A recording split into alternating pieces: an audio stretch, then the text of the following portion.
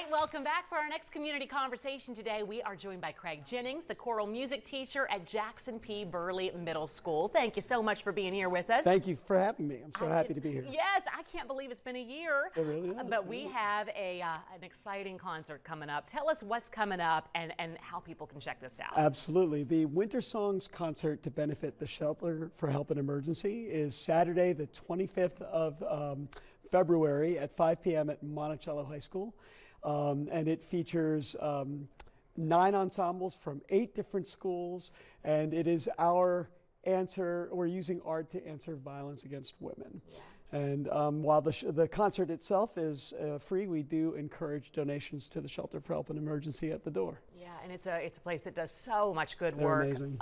Tell us a little bit about how this all got started and kind of the significance of the timing of the show. Sure, absolutely. And it's stunning to think that it's been 9 years, but 9 years ago, the disappearance of UVA student Hannah Graham.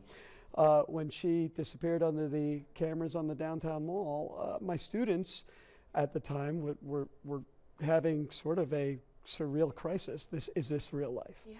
And there's no answer to that. And there's no answer to it as an adult, let alone as a 13-year-old. So we decided, my colleagues and I, to take our treble ensembles and bring them together for a day of sharing and mutual empowerment to find some sort of good from this hideous event.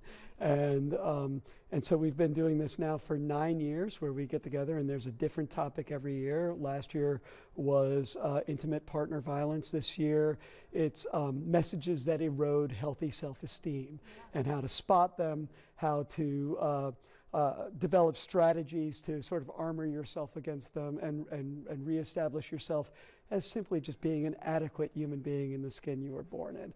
So we'll get together and have classes with the Shelter for Help in Emergency all day, and then bring our musicians together to perform that afternoon in support of the shelter. That is wonderful. Tell us, which performers will spectators see on stage? Kind of what kind of performances and music can they expect? Sure. Well, we have 9 ensembles, and I'm terrified I'll leave somebody out, so I'll just say our local middle schools and our local high schools are all bringing their treble ensembles. Generally, they're women's choruses.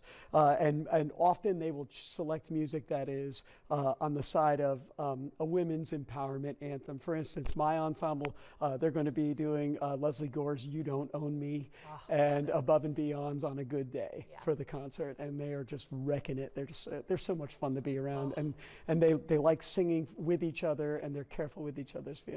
And so all of the ensembles are going to be working on that. That's sort of like, tangent. They're going to be looking to empower each other.